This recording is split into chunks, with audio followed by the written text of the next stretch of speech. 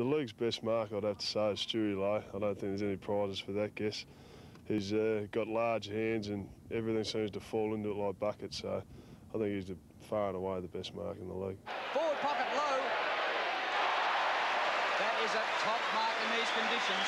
Oh, I'd say Gary Ablett for sure. I'd definitely be the best mark, which I've seen over the years. Maybe Geelong can make something of this. Ablett in front and a mark, if you don't mind. Football clinics are a common business these days.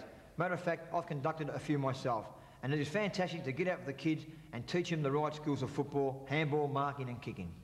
Yep, and once such clinic around, you know, for a long